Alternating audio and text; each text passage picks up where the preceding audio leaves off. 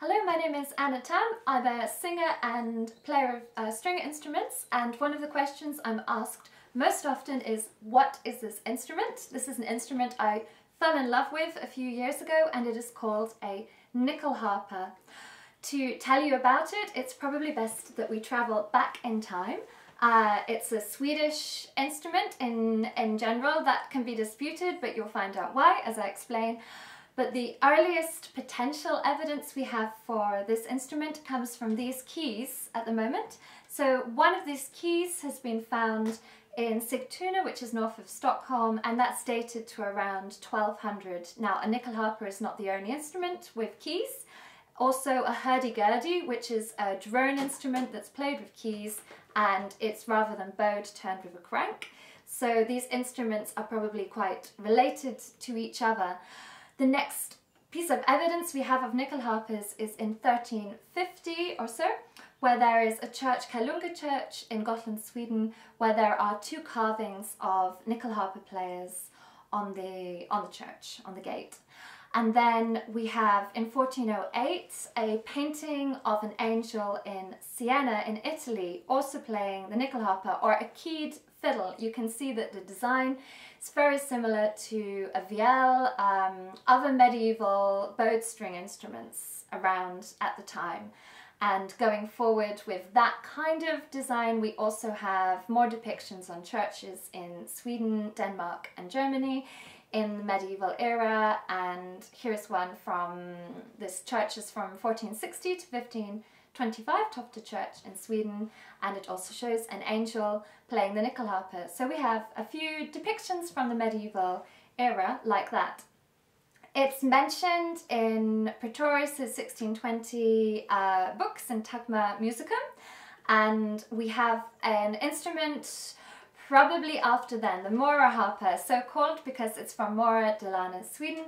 It has on the back of it written 1526, but an expert, Per Ulf Almo, who is a researcher in nyckelharpas and nyckelharpa history, feels that it's more likely the instrument could be around 1680.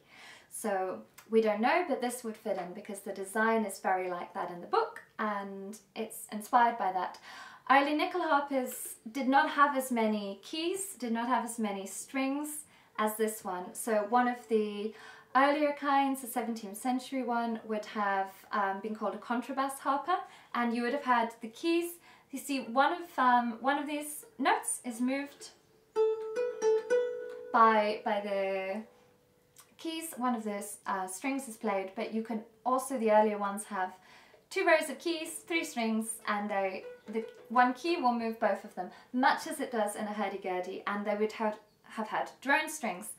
So because the nyckelharpa had drones, was more of a folk instrument, there's not a lot of information or research done in the past because I think it wasn't considered a noteworthy instrument.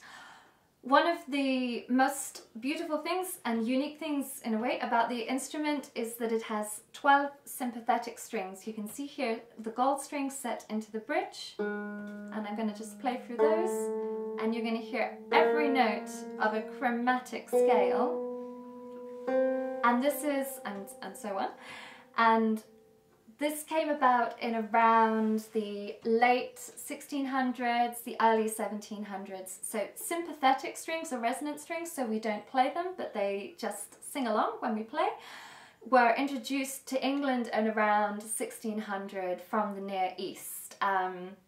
Considered something quite exciting. They were on viola d'amores, another early instrument similar to this one, and that's probably where the idea came from because they were pretty popular in Sweden. So I've told you about the contrabass harpa and the Mora harpa. Other harpas existed on the journey until the most common one used now. You can see I've got here 4 rows of keys, so I have 4 playing strings.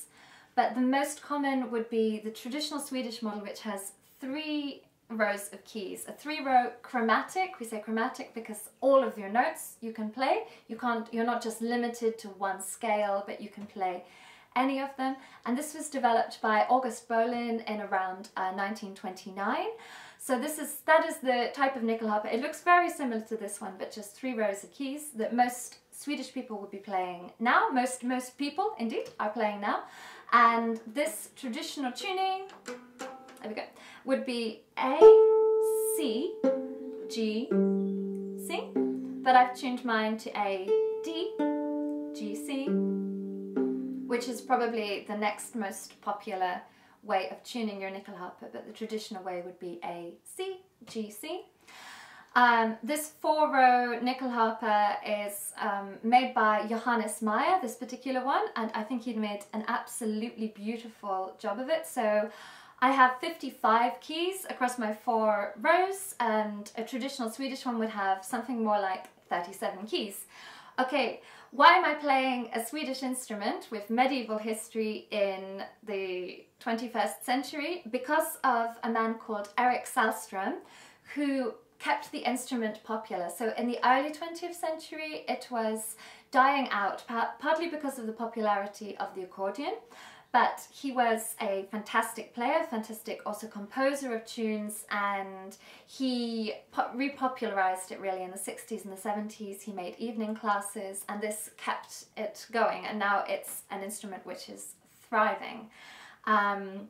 Lots of players in Sweden, lots of players throughout the world. It's growing all the time, so that's how I came to discover it.